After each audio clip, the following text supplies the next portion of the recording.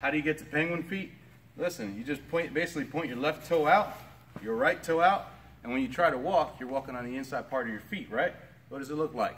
It looks like this. It looks like a penguin. See, a lot of you guys, you're getting your squat. I noticed it with you.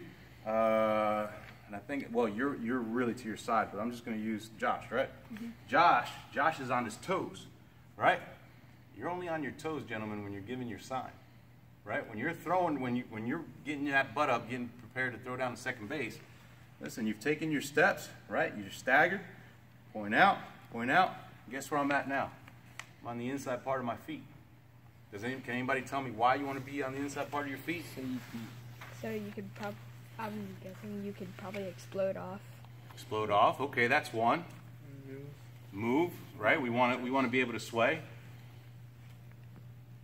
I purposely skipped you.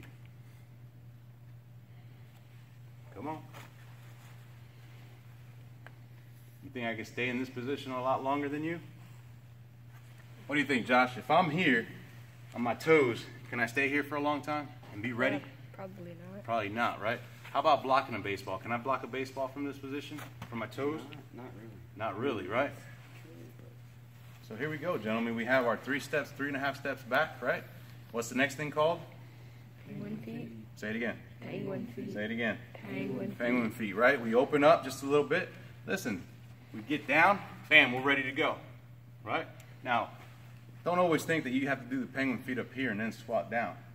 First things first, we want to give our signs, right? When we give our signs, we're going to go right into it. Open up, open up. Look where I'm at. I'm in penguin feet, correct?